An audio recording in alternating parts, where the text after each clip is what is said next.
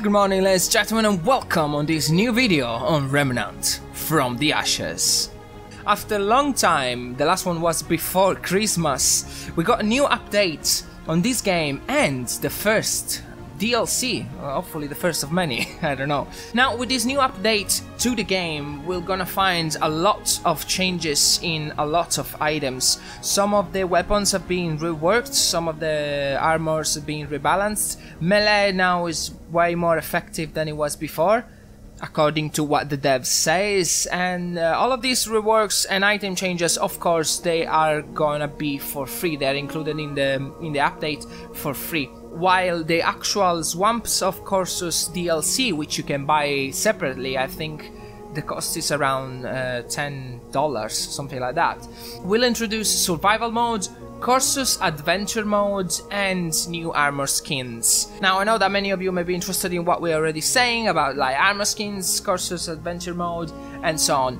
Corsus is now available to adventure mode. It wasn't previously, but now it is. If you buy the DLC, you will be able to select Corsus in your adventure mode menu. When you go to the big crystal in War 13 and you select adventure mode, you can now select Corsus. There will be new items related to Corsus biome, and there will be new dungeons and also enemies. On that note, also the campaign will receive an update. Corsus has always been the most, let's say, linear biome to go through, because there's just a handful of bosses and the dungeons are like pretty much all the same.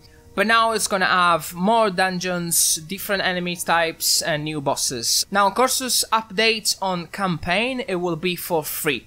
It will happen regardless, but if you buy the DLC, you will also be able to play Corsus in adventure mode. Side note, on Corsus rework, now the Butcher has an alternate kill, so we will be able to get an alternate weapon by killing it. Most likely it's Flail as a melee weapon that has been already discovered by data miners in the past. With the paid DLC will also come survival mode. What is survival mode? It's an entirely new mode. When the players started in the labyrinth, inside the labyrinth, surrounded by these different obelisks vendors from which you can buy stuff. Now, as it says here, you will only have a pistol and a handful of scrap for starting your survival mode, and you will have to spend your scrap to get the first equipment from these obelisks vendors.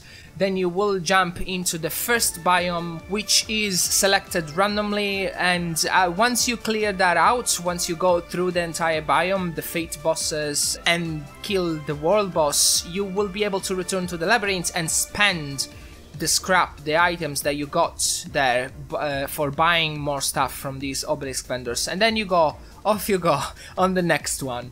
Now you will get a lot of items, and it seems to be like a new sort of gameplay mechanics where you go through the biomes, and the more you kill, the more you earn. So if you kill more bosses in that area, in that specific biome in survival mode, when you go back to the labyrinth you will have more scrap as a reward. Also, killing a boss in this mode will automatically drop their mods and weapons, so it's gonna be easier for you to gear up at the start and go through the game. There will be no crafting in survival mode, so weapon upgrades won't be an option. Players will level up through XP and will gain damage, health and stamina automatically. Last couple of things on survival modes, important. There are 5 unique account-bounded rewards for survival mode. Once you unlock them, since they are account bounded, they're gonna be shared across all of your characters and all of the difficulty levels you can play through. So you can use them in any other mode, pretty much like the rings that comes from nightmare mode, from killing the bosses in nightmare mode. Those are account bounded, so you can use them with any character you have. And as a final touch, for every boss you kill in survival mode, you will earn glowing fragments, a new currency for unlocking armor skin. That's very interesting, at least to me. I love armor skins and I can't wait to see what they did. Probably something that will profoundly disappoint me, but I leave these comments for another video. With this update comes as well a new difficulty level, which is Apocalypse. The dev says that apparently some people thought that Nightmare difficulty was too easy, so they gave us another tier of difficulty. This is gonna be even more difficult than Nightmare. Personally, I have no comments on this. Nightmare difficulty was challenging enough for me and I thought it was okay. But apparently some people were not thinking the same. Moving to the armor skins, to obtain them, there will be a new vendor in World 13 and he trades armor skins for glowing fragments, the rewards that you can have in survival mode by defeating bosses. You can also obtain these fragments by killing boss in campaign on hard or nightmare and of course apocalypse difficulties. The harder the difficulty, the more glowing fragments you can earn. Moving on to the rebalances and fixes. Now the list is very long, there's a lot of performance, balances, fixes and a lot of changes for items, armor and weapons. Of course I'm not gonna go through this, I'm just gonna highlight the major points I think they are more relevant and then I'll leave you the link in the description so you can go and check it out for yourself. They did a lot of rework on a lot of the enemies, small touches here and there, but they are noticeable. Words of noting: swamp zombies in Corsus realm. They reduced HP from 150 to 95, so 55 HP reduction for the swamp zombies in Corsus. Those guys were overwhelming because one of them was eating a ton of ammo to go down, at least the first time you visit Corsus with not upgraded weapons. Swamp zombie crawler, well, basically when you chop off their legs and they go on the floor, they have another HP bar and then it's reduced from 100 to 70 now.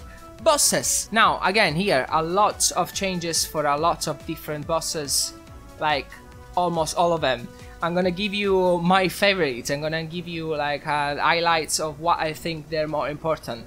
Starting with Gorefist, very friendly boss. With for every game beginner, you will find it in the first boss. Now, instead of spawning a random number of his lovely spore-friendly guys, you know, those things that comes at you and then blow up in your face, they adjusted the behavior to make it a little bit more predictable. Instead of spawning 2 or 3 randomly every now and then, now it spawns 2 initially and then 2 after each delay. Now it spawns them only when he uses Mantle of Thorns, its mod. Scaldens here, the guy with the crossbow and the fire dragon, he received quite a few balances, but the most notable is definitely the crossbow projectile damage reduced by 80%. That's a lot, big nerf for that guy. Personally, I never had too much of an issue with that fight. I think it's fairly easy, but apparently it was making too much of a damage, so they nerfed it. Cranker, this was very much needed in Corsus. There was a random chance that the guy would spawn an elite enemy. Now, not just a regular elite, one of those that when it goes down, you need to keep shooting at it until it's dead, otherwise it comes back. That was very annoying. Now they removed the random chance, so the guy shouldn't spawn in anymore. Or, removing the random chance means that the guy will spawn anytime.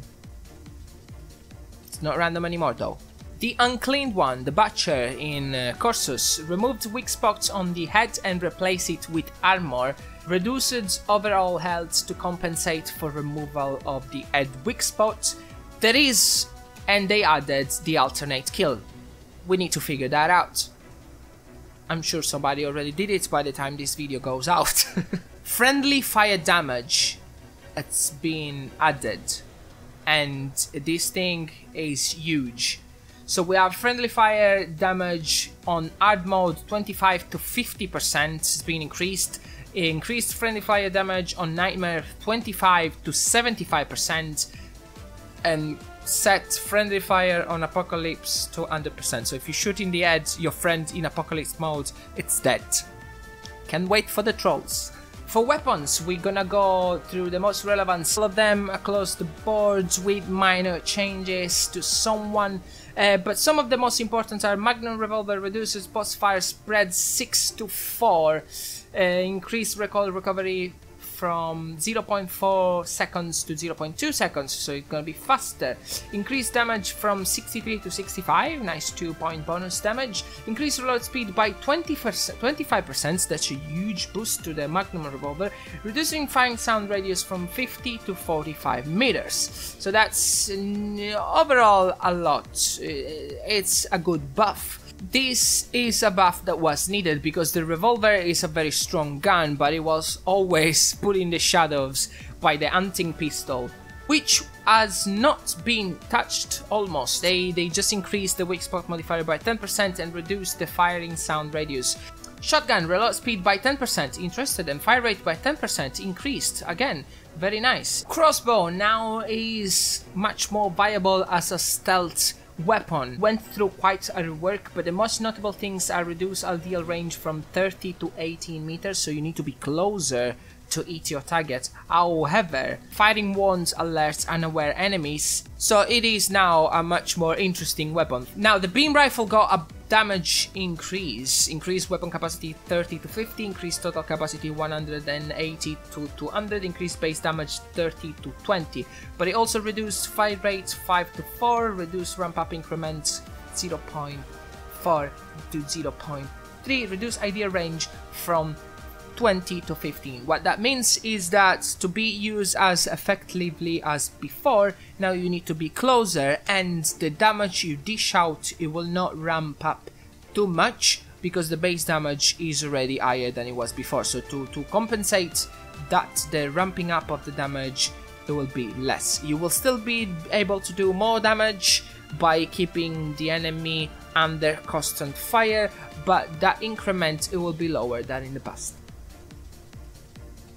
There's been quite a few tweaks on the Spitfire as well, but the most importantly, the flamethrower mod has been reduced the power requirements 30 to 24, so every 24 damage you get a charge. Increased total charges from 25 to 50, so you're gonna be able to fire it for more, and reduce firing sound from 20 to 10 meters. The Filer, one of my favorite weapons, they did reduce the charges from 5 to 3, so big nerf on that regards. You're gonna be dish out much less damage, but they reduced the mod power requirement from 300 for one charge to 250, so at least you're gonna be firing more often. You're just not gonna be able to stock it up. Moving to mods, we have Antermark reduced power requirement from 1000 to 500, but they have the duration as well. So now this doesn't seem a game-changing mechanic because halving both the requirements and the duration, it will set the use of these mods to be the same as it was before, but it's not, because now you need to be able to charge it once it expires